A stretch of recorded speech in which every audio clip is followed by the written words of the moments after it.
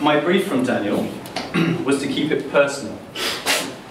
So no PowerPoint. So there's going to be 2 films that I'd like to show as the conversation progresses, but really I didn't want to do death by PowerPoint. We're storytellers, and we think that film is one of the best ways of telling a story.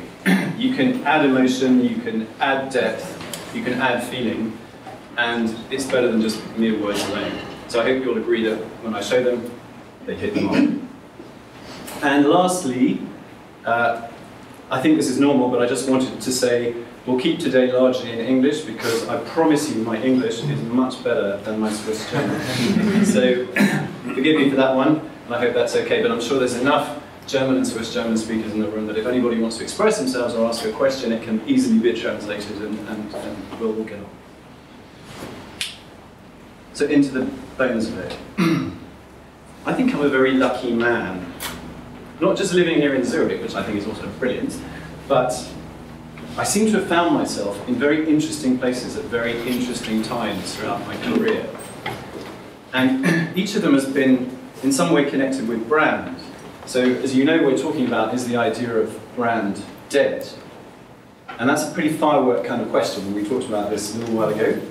Brands are clearly not dead, otherwise we wouldn't have a business. But I think the way that you think about a brand and the way that you build a brand has reached a tipping point. And the old way of doing it is dead, and we have to find a new way. And that's really going to be how I approach this subject. But back to me. I started my career in the late 80s in London, and I worked in advertising. And that was a pretty amazing time to be in advertising back then. Because it was really, and you never know it at the time, you just know it when you look back. It was great talent making fantastically big ideas with enormous budgets. I mean, God, when I think now, the kind of money that clients used to say, we can make a TV commercial and we've got 500 or 700,000 pounds, which is probably what? Nearly £1 million Swiss francs. Back then, to make one film was amazing. And we had, in the agency I worked for, we had Ridley and Tony Scott used to make our TV commercials for us before they went to Hollywood. And you kind of open a meeting room door, you walk in and be like, hi, yeah, can you get me a coffee? I'm Tony. And it's all sort of like, this was just normal, everyday stuff. It was all around traditional media, so it was all about TV, it was about press, it was about radio, it was about posters. It wasn't really about anything else. There wasn't anything else. That was how you expressed yourself as a company, as a product, as a brand. And I then thought, well, hang on a minute, if I knew then what I knew now, how much did we really pay attention to the brands that we were working with? And it actually came down to one thing. We had creative briefs. Saatchi and Saatchi, box at the bottom, constraints and mandatories. And that bit always had one line that said, brand guidelines must be adhered to. You've probably seen the very same thing in your briefs, and if there's any clients here, I'm sure you write that on your briefs as well. But now the honest admission of truth and guilt, we sometimes didn't even have brand guidelines for that client in the agency. So we'd present an idea, and we would say, what do you think? And the client would say, I love it. And then the only debate you ever really had was, is my logo big enough? I seem to remember having that conversation with clients. And they always wanted it bigger, and we always wanted to make it smaller because it was encroaching on the creative idea. And there wasn't much more conversation about brand and about qualities and about brand interaction than that. And I think it's almost shocking, but I just wanted to remember how that was. Anyway, I lasted about 10 years in advertising before it all got too much. It was just too much excitement. And then I moved on in the 90s and I became a client. And again, right place, right time. Very lucky kind of opportunity came my way to join an American-funded telecoms company that had landed in the UK and wanted to establish themselves with a ton of money. And that always helps. There's a lot of money behind you. And that company employed the latest technology at that time. It's all about fiber optic cable technology. So I found myself over about 6 years being given the brilliant task of launching something called digital interactive television, which was the first time that you could actually talk back. That little red thing that comes up in the corner of your screen, two-way path. I mean, it was revolutionary at the time, amazing. And then the next thing that came along was pay-per-view movies. So you could go somewhere and buy content in little chunks, pay for it, and have it when you want, when you want. Again, pretty revolutionary at the time. And I remember also working on one project that was always deadly secret, but it was very much about the home of the future. And one of the biggest things that I remember thinking about, talking about, was your television set could be used like a computer, and your computer could be used like a television set. Again, whoa, unbelievable. Who would ever think it possible? And then the biggest and best thing that we launched was something called broadband internet. I mean, really, I'm that old. And the big debate was, would people really pay extra to get fast download speeds? I mean, all of these questions that we struggled with were just, you know, I think about it now, like, God, the world has changed so much. It was a tipping point. You just don't really see it with clarity at the time, but how fantastic to have been part of it. And during that period, when I was a client, brand became much more important to me. And not least because one of the other things I did when I was there was someone called me into a room and said, right, we are 6 separate companies. We went on a huge acquisition trail and we bought this company, and that company, and this company, and that company, a production company, and a content company, and a delivery company. Okay, now we've got them all. We have to pull them all together into one brand. And you're the person that's going to go and do it. So it's like, okay, never done that before. Gosh, wonder how you do it. And I realized that going through that process, it was about creating order out of chaos. How do you pull 6 different separate entities together? And then as I was thinking about this talk and really thinking about, yeah, but okay, it was order out of chaos and it was a brand and it was all very exciting. How did we really approach it? What was the mindset of the time? And it was about, and I honestly think this, and I hope it provokes, sharply takes a breath. It was really about the visual. I mean, we did spend some time on trying to define what the values of the company were and what the organization mission statement should be and things like that, but really the emphasis was not terribly much on that. And then when we went into the creative phase, which seemed to be almost 10 minutes later as far as I can remember, it was very much all about the visual, and we cared far more about what it all looked like. And the two things didn't necessarily tie up together very closely. Probably says more about me and my team, actually, but anyway, I'm being very honest with you, because that's the point of today. And I sort of turned into logo cop over the space of about 6 or 7 months. And I had this enormously rigorous set of guidelines, colours, typefaces, grids, all of that stuff. It was all done, best practice for its moment in time. And I just had to kind of march around an organisation saying, you can't do it like that, and you can't do it like that, and you've got to move your logo down there, and you can't possibly use that colour because it's not in the palette. But really, it all came down to the brand I talked about was only about colours and positions and sizes. It wasn't much more than that. And at the time, that was fine. But the products that we were launching were actually going to change the world. I didn't realise it, as I said, but beyond that period of time, everything's changed and it will never go back to how it used to be. So I've got a couple of questions to ask you. Who here is carrying a smartphone?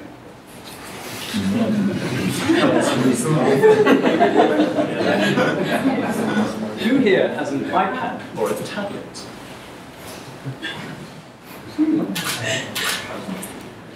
Who here still has a laptop that they carry around with them?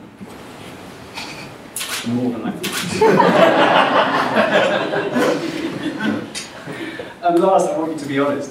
Who's looked at their smartphone since we started this session? I promise you if I was sitting there, I'd probably be looking at it right now, so whatever. I think the way that we consume our world, the way we interact with brands and each other is totally different to only 5 years ago or 6 years ago. And again, we're living in this moment, and I don't think we necessarily appreciate how different it is. But just take a moment to stop and think back and realize how your life has changed, how your habits have changed, how you are addicted to your smartphones.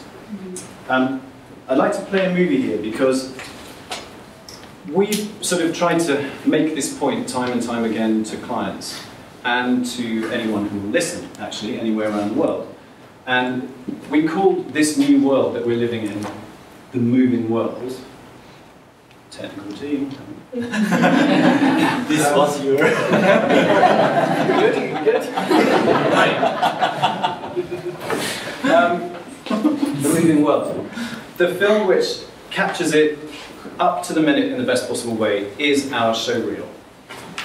So we're not really showing this to sell ourselves, Daniel. I promise we're not going to do this. However, we are going to show it because it shows the expression, the breadth of expression that is now possible and is now required in the moving world. The established branding and advertising silos are no longer relevant. In a fast-moving world, a business has to change and adapt, and so must its brand. We're striving to set a new benchmark in creativity and its power to transform business. Our approach is unique. We connect people to brands and brands to people, and we've proven it with some of the best companies in the world.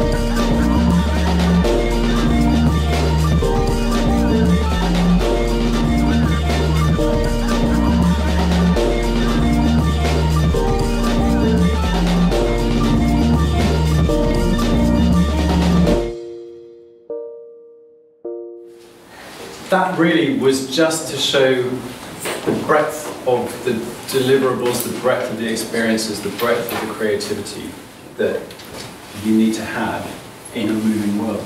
And it's this moving world, I think, that creates our most exciting opportunity. But we also have to remember that it is killing established solutions. And they have prevailed for a very long time. And I think they do live on in the minds of some people. I would imagine very few people in this room do not appreciate the moving world. I would hope that very few people in this room do not appreciate the moving world. But again, as I was putting together the bones of this talk, I suddenly thought back to some of the most recent conversations that I've had with clients and potential clients. None of the clients in this room, I hasten to add, whereby people have said, they've come at it from what I would call the old school way, and they've said, well, you know, it's about a logo. We need a new logo. We've got this new thing, and we really need a new logo, and you've got to do all those other things you do, like typography and colors and grids and stuff. And it's like, when's the conversation going to go into and all the other things that you need in today's world? And actually, they don't come into the conversation. So truly, there are people out there who have control over budgets and have control over the shape of things to come, who haven't yet worked that world into the way that they're talking and the way that they're thinking. And I don't honestly know, and you might have a different view, I don't know whether that's because they're scared of it, I don't know that's because they don't really get it, or just that they were going to have that conversation a bit later down the line, but they just wanted to see if we were any good or not. So I have no idea. But it's interesting. It's still, there are still notions out there that have not gone away just yet. Very scary, I think. What's our response to this? Our being this room and creative people like us, not necessarily moving brands. I think the challenge, and Ben actually says it, Ben is our CEO founder and long-time colleague, when he makes the point that the challenge we all face hasn't changed. We still basically have to connect people to brands and brands to people. But we just have lots more ways to do it. And the more we have, the more complex our task has become as creatives. And we have much more to manage and much more to think about. But we also have an enormous playing field to get excited about, and an enormous playing field to get on and run around on. But I also thought, what would the kind of tenets be of this moving world? What's the main premise? And when I think back to how it was when I created the telecoms brand, it was all about push. I think we were a team of 1,000 people who were pushing a message, pushing a brand out onto the world. And I think the moving world means you don't push brands out anymore. You launch them out, and then they live. And it's not so much about the control that you can have. You have to learn how to be comfortable with a lot less control of your brand. You still have to know where it's going and what it wants to do, but you can't necessarily control it in the way that you used to be able to when it was all about paid media. I think Logo Cop is retiring, if he hasn't retired already. And I think that the old ways of approaching the brand and the old ways of thinking are not enough. I could not bring that telecoms brand to life in the same way that I did, I think it was 12 years ago, 13 years ago, 12 years ago, something like that. Because I didn't have enough understanding of who we were as an organisation.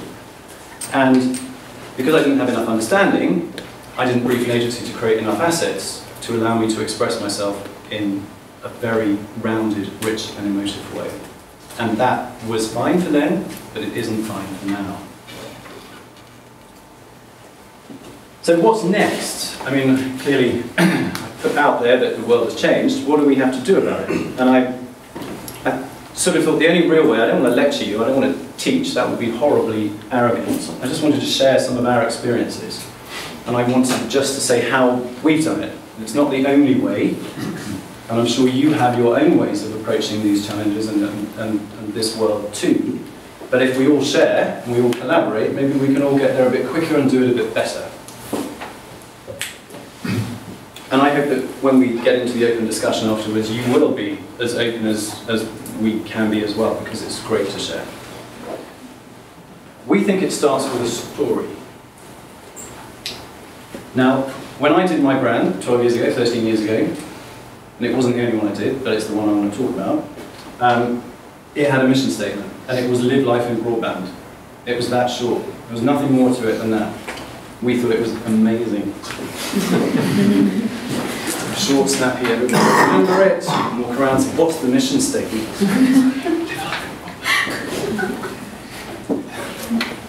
But if you think that the moving world gives you so much potential, it's a world full of emotion, it's a world full of expression, movement, sound, and actually a lot of uncontrolled conversation in the social networks.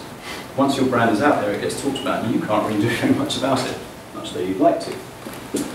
Surely that calls for a richer capture of the intent and the vision. I hope you know what I mean by that. But I mean, you really have to spend a lot longer thinking about who you are and what you want to be and where you're going. And then you have to really paint the best possible picture of that.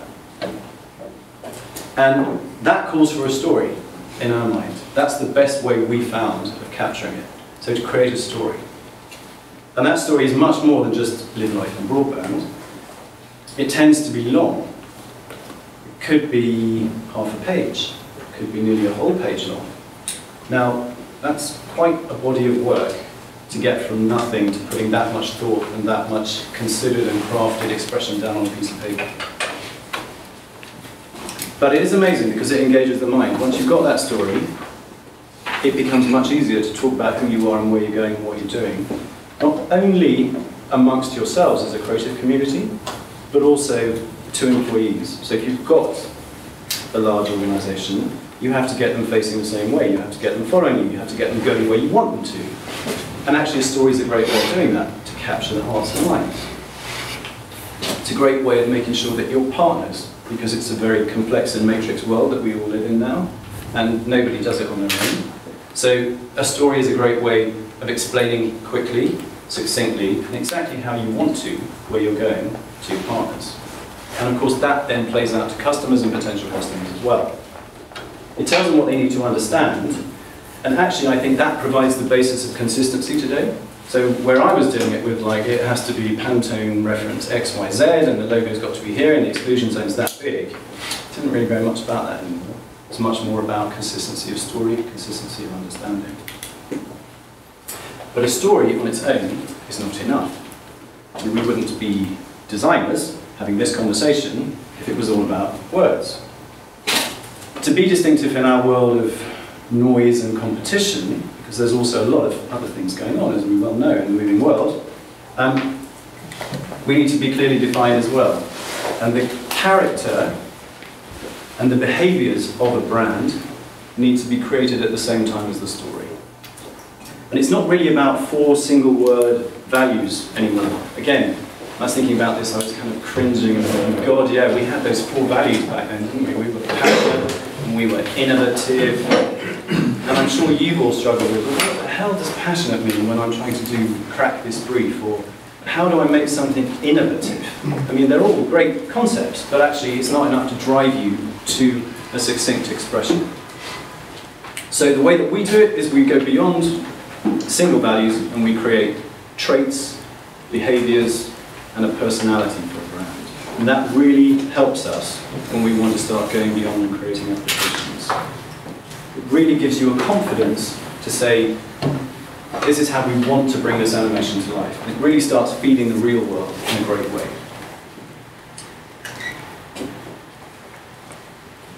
It's also tough to do this at the beginning. There's a great sense and you have to train yourself to be thinking ahead and thinking together. So as the brand comes to life in multiple forms, you have to really be thinking about all the applications that you know you're going to have to make further down the line at the time you're defining the character. It's a new way of thinking. It's this multi-dimensional thinking. And really, I just wanted to bring Matt and Hannah alive a moment. You saw a little touch of HP up there. You may know that we worked on a 3-year, 2.5 year? Time to think about it. A long time brand transformation in California on Hewlett-Packard. Now, that is a global brand present everywhere, in every form you could possibly think. And the job that Matt and Hannah did in thinking about that brand, conceiving that brand, multi-dimensionally and holding it in their head at a kind of conceptual stage, is no mean feat. So, I mean, please talk to them later about how it is to have to think in a much broader and much more multi-dimensional way at the beginning. And to do that, we have to have a very different looking team. So we found that you really have to have the right skills to think multi-dimensionally, multimedia, whatever the right words are, probably not finding them. So your teams have to be much broader than they used to be. I remember engaging a team of graphic designers. That's how I got my brand. I wouldn't do that today. I'd mix up on-screen designers, I'd mix up web designers, we'd have strategists in the mix. It's all about much broader teams with different skills coming together, working together to create the end result. And the other thing that we've really learned is not only is it about sharing thought and hearing voices in the team, but actually it's super important to involve clients along the way. Now, I've got some here actually, and I wasn't expecting it really, but it's just amazing that some clients are here. It's imperative that you go on a journey together, because it's fantastic and rich and not ever to be missed to get clients to help you with your thinking. And it's something that I think people often fight, but we've learned not to fight it. Bring your clients in, take them on the journey. Because, and I hope you would agree, that if it is an amazing journey that you go on, and at the end of it, if you have gone on it together and it hasn't been adversarial, as it can be sometimes, or it isn't doctor and patient, which is another kind of relationship that we've seen, doesn't necessarily work, then going on it together, sharing the highs and the lows, getting input, including the client perspective in the conversation is absolutely hugely important. And at the end of the day, you all come out of the process as advocates. It's powerful magic, really. And the other thing, just a couple more points. The toolbox that you have to make, and the toolbox you have to think about, is actually going to be much bigger than you think. It's going to be really jam-packed full of stuff you have to make. It's a very rich and testing process to go through to make a multi-sensorial brand. But again, you have to give yourself the assets and the tools you need to live in a moving world, and you can't do that if you don't make the assets. And I think you get the sense that none of this happens very quickly, because that's absolutely true. Something that Daniel, Jeanette and I were discussing when we were talking about this talk was, and it comes up time and time again with clients who often come to the table and say, I need a new brand. And I promised the CEO 10 weeks, 12 weeks, absolute tops. Otherwise, I'm dead. And it doesn't take that short a time to do it. It's a much longer process. And you have to let yourself go through the stages of the process. And you have to let yourself think and define properly. And that takes a lot longer than perhaps you would imagine it will when you're trying to build a project plan before you start creating. Because if you get the definition right, the creative comes out much quicker. And then you've got a huge job to do to make the breadth of assets that you absolutely have to live in the moving world.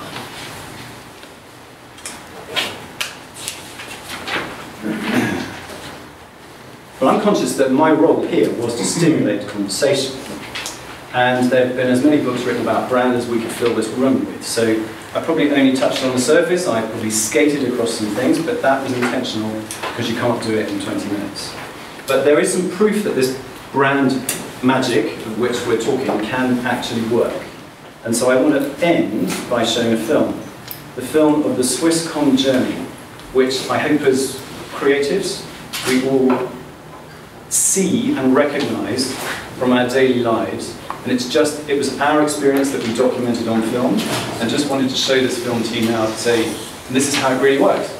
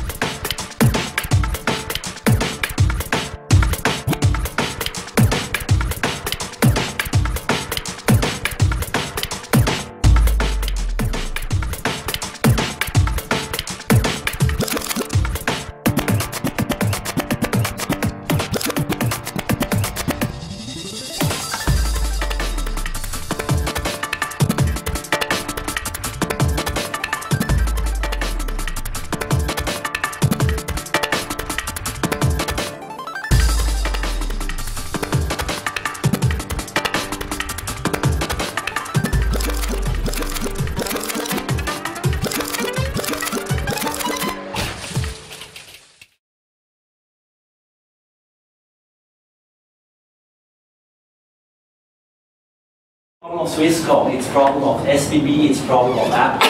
Whatever brand I saw, it's a problem. They don't, the people on the counter in the shop don't behave as the brand suggests. Maybe I am wrong. Maybe it's the brand that is wrong because people can't follow. So, what's your opinion?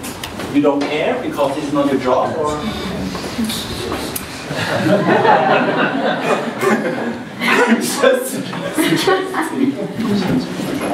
No, you make a very good point. And I think, again, it's an experience that we've had, that when organizations are large, this is really a fundamental point about branding, because a brand should be about everything you do and everything you say. And it should come from the top, and it should be part of everything that happens. So if there's a process created, the process should be in service of the brand. If there's a sales behavior, or I can't think of another word for it, but that will do. There's a sales behavior that should be in sympathy with the brand, because that's the rule book. That's the best practice way of doing it. But just think in a real world about how siloed organizations actually tend to be. Despite the best intentions in the world, is there a strong enough alliance between the various departments in very large organizations? And I would say that in our experience, it's not that strong. And it gets down to human relationships, because business is about human relationships. And actually, it then becomes the job, I mean, CEOs, I actually had this conversation earlier, CEOs can smash their hands on the table and say, just do it. And most of the time, people do just do it. But there's also times when someone goes, well, I don't want to do it like that. And they actually can do it their own way, because they're in charge. They're running a business division, they're running something, and they're measured against numbers for doing it. And if they don't believe that they're going to follow the new way, then sometimes they're allowed to go off course. And it's an imperfect world that we live in, to be honest. And I think that everybody understands it would be great if we all sang the same song, but actually you find in reality that it's not that simple to get everybody to sing the song. It's an ongoing, pretty much endless and thankless task for the person who's in charge of the brand to keep hammering home that message, to say there's a flaw in the system needs to change to be more like this. And then it becomes about who has the most power, who has the most influence, whether you've met somebody on a good day or a bad day. I mean, really, it isn't all as joined up as it could be, but there's a very academic way of looking at it, which I think we would always, and we are, as professionals, unbound to always promote the fact that things should be linked and things should work in a very cohesive and joined up way. But I take your point, and I think you see in the real world that it doesn't always happen. But as long as there are people who know it's not happening, and people who care about it not happening, then there's a chance.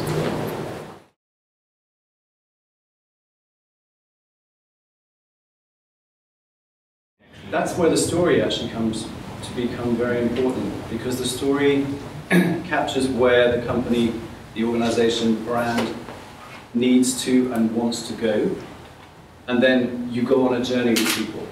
I mean, you would never really, thinking about it, you'd never really create a brand for today, because why would you go through all that effort and spend all that money if it's just going to sit relevantly in today's world? You surely want to use the energy of a rebrand or the creation of something to put you into a new place. And it's bloody good at doing that, actually. It's a really great way of moving from A to B, from going from the as-is state of today to the to-be state of some point in the future. And you have to take yourself to the to-be state, imagine what that looks like, and imagine the implication of it, and then plot a journey between today and there, if you can. And then it's about education, it's about change, it's about processes, it's about all the things that come in and follow that journey. In other words, you never have to fulfill your promises. Because you never live in reality with your brand. You always live a step ahead. No, I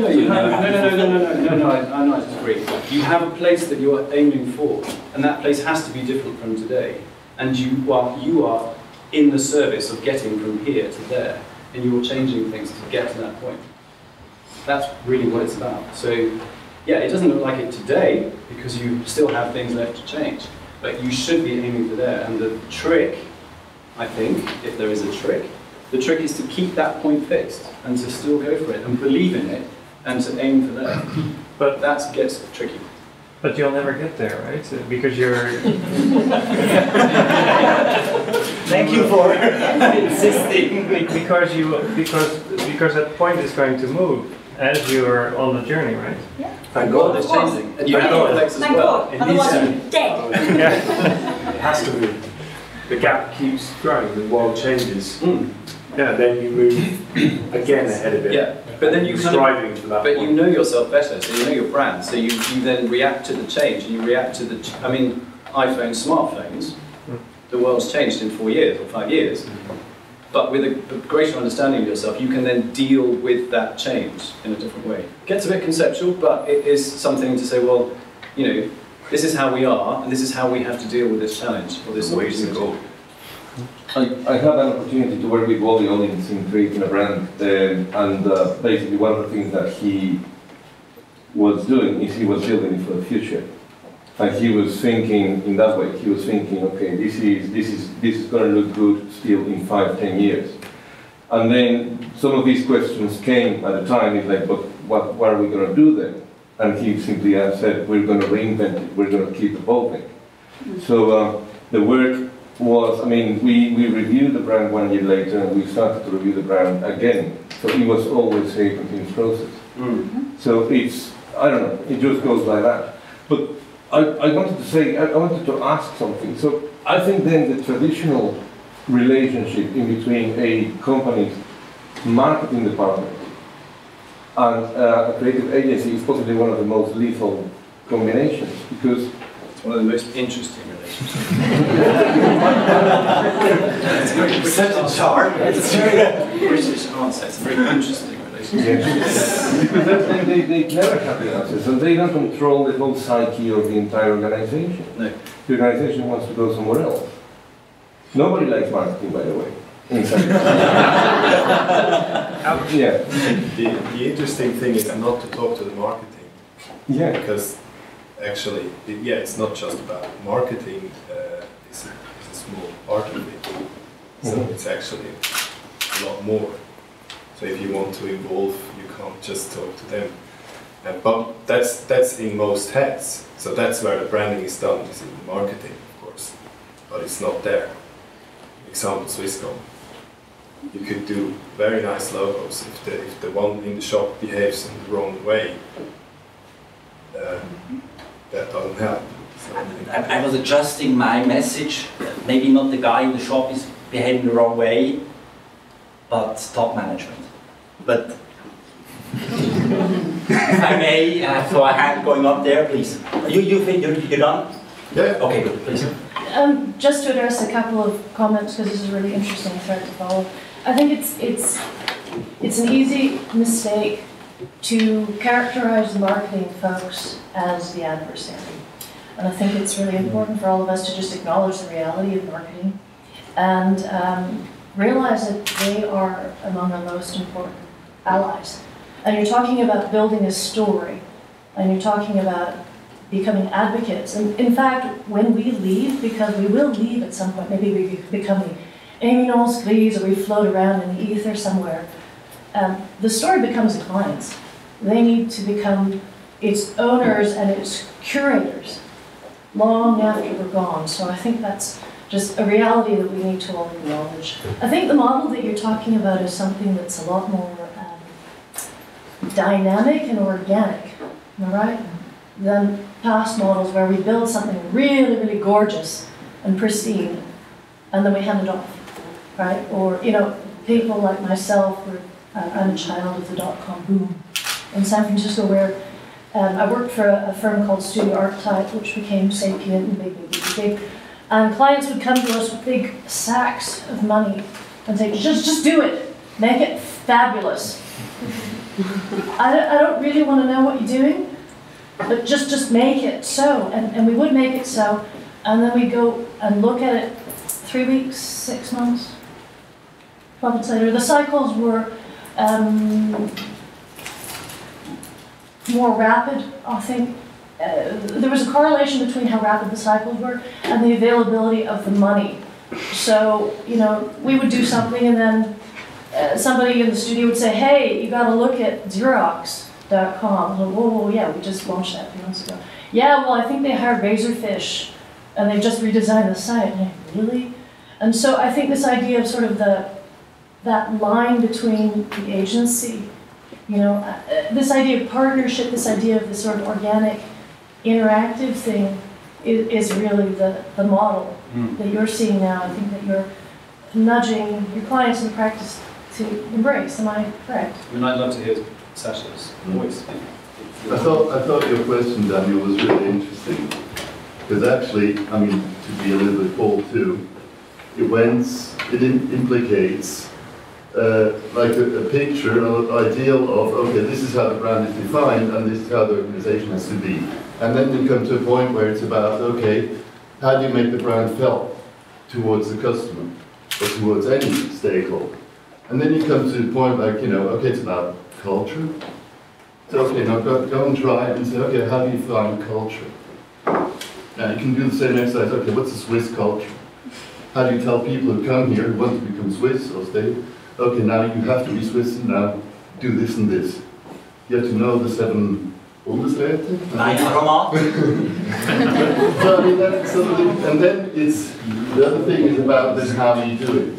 I think every one of us has seen or read how Apple does it to make their people sort of behave the right way.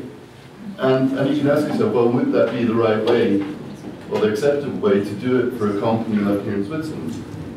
I'm not so sure. So I think that's sort of the bigger discussion too.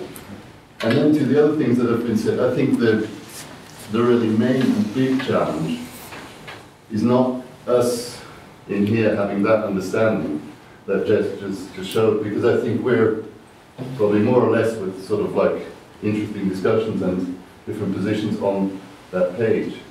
But the real problem is that the people in the organization who decide and who have the big budgets, they are probably at the state which Geoff described in the 80s, or, you know, it's sort of like, you know, 60s. They see yourself, they see yourself like, oh, those are the guys who say how big the logo is.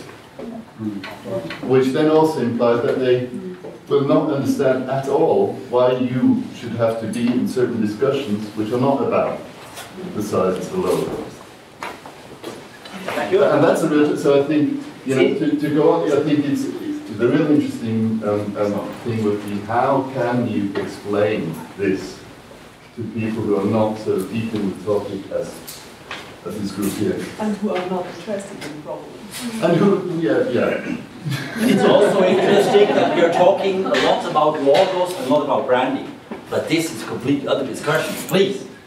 I think what happens in large corporations is that the large corporation doesn't know who they are. They can't characterize themselves. So there's too many individuals within who seek power, who have an opinion.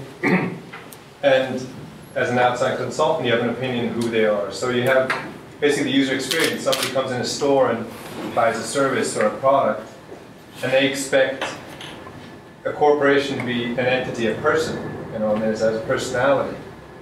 And so we as designers define this personality, as branders design these personalities of these companies, but it's as if you go to a corporation and you tell 20,000 employees, like, okay, you are now this person, and everybody who comes to talk to you, you pretend to be that person, and you sell this service or this product in that fashion. So that's, I think, where the difficulty comes in also, where you have to not only define who this entity is, who this corporation is, and show it to customers, you also have to sell it within that company or corporation, and you have to convince people that, you know what, you wear this t-shirt that has the name on it, and you say this when you greet somebody, and you know, this is who we are and how we behave. Can I bring Hannah into this conversation? Because I think with her experience, with Matt's experience of the world's, is it the largest corporation? Not anymore. I found. Sorry, so I'm terribly. It never happened. It's 4 minutes past 10. We are way out of our time budget. I'm completely got lost of. Can I leave with one comment? Absolutely. And then we have to. That's fine. So I think what is actually really interesting about this conversation here is that I think we're probably speaking a wrong language. We're basically claiming that top leadership doesn't understand brand. But when they first set up the business, every business, we all agree that startups are the most exciting era of any business. You know why? Because they have the single-minded idea of what they are about to do, what they are about to change, what they are about, what purpose they will bring to the world and how they are going to go there.